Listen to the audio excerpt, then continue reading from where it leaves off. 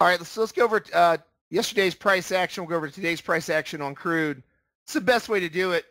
And here's how we want to look at getting on the right side of the market on any given market. We always want to stay on the right side of the market. We're not trying to fight the overall top algorithms out there, the high-frequency traders, the hedge funds, the prop firms. Basically, what you're going against, you're going against the top players in the market like that.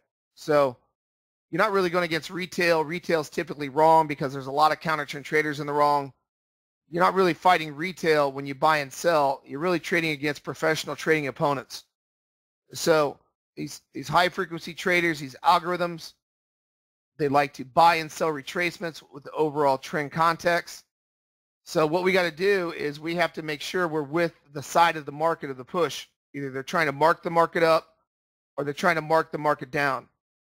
The best way to do to see if they're trying to mark the market up or mark the market down is use this 9 SymmRenko that we have.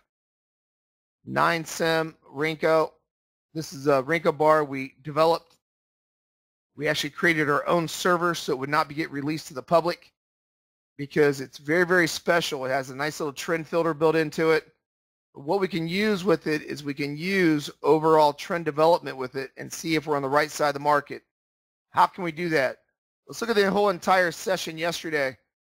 The session yesterday on the 24th, we've only had a couple trend changes. Right here on the far left, after midnight, started this trend up. Where my arrows are, that bar started to trend down. This bar where my arrows are started to trend up. There was no sells all the way from 9:30 when the New York opened all the way to 12 o'clock. So if you were trading crude yesterday, if you sold any contracts yesterday, you are wrong. You're fighting the tape. You are against the overall trend of crude yesterday. So that's how we can use the 9 SymmRenko. Now let me show you, let me blow it up. I'll show you exactly how we do this. The beautiful thing about this chart is we can use it to find overall movement in the market.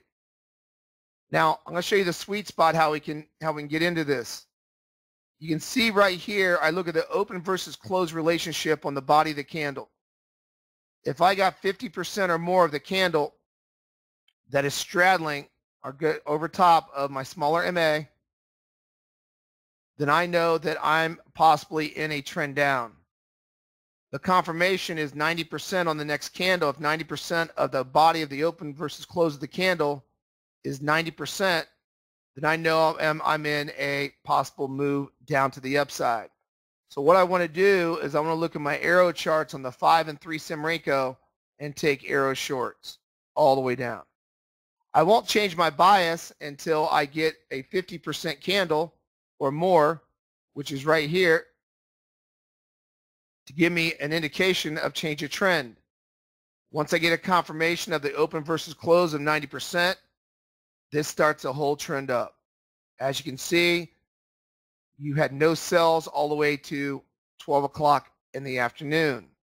So what you want to do is keep your bias at 12 o'clock in the afternoon if you're a crude trader all the way yesterday. Really easy to see.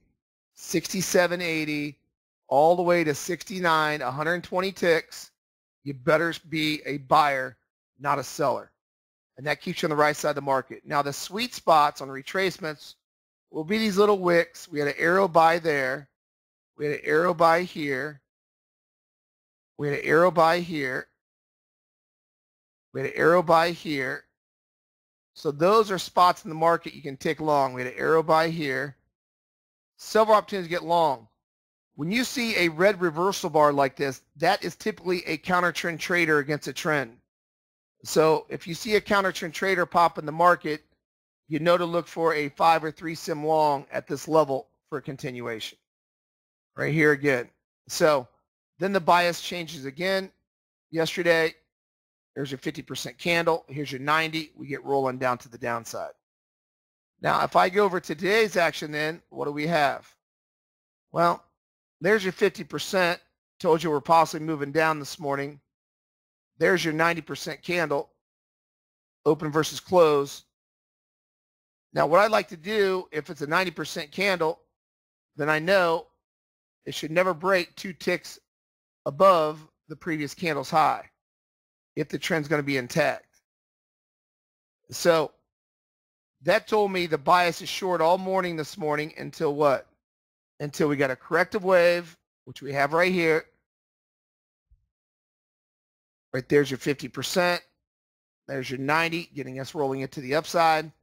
So you can take a buy setup with the arrows for a corrective wave to the upside. So we've only had this morning, we've only had sell side bias since midnight, and we have a buy side bias. Only 2 trend changes this morning, where yesterday we've only had 4. And if you really do that, it really slows the market down for you on any given market, and you can really get on the right side of the market. Now, the cool thing about it is if I see space between my open versus close and my smaller MA and I'm above all 3 or below all 3, this is the hottest part of the market where you better be holding your runners. It happens about 3, sometimes 4 days a week. We're going to get these hard moves in this environment that we're in where you get a lot of space between the open versus close. If you see that and you get a breakout on your 5 sim, breaking the symmetry, and you get an arrow entry off the 3 sim, you better jump aboard the market because typically that's your largest move in the market. So we want to make sure we understand that. So that's how we can play the market off of a large time frame and see what the bias is. And you just keep to your bias. Your bias is short there all the way down to this bar. Your bias is long here all the way up until this bar. You're short here all the way into the close. So it really helps you get on the right side of the market by looking at that where those arrows are and keeping on that side of the market. So that's how we want to do it. Okay, so we're in a small corrective wave up right now. You can see that the 5 and 3 sim actually broke through the 5 sim symmetry dots, found support, positive market delta, and moving up with the trend of the 9. We won't get movement here until we get crude oil inventories, but using this technique like I showed you is really, really a cool technique on getting inside in these markets. And it really helps you get on the right side of the market.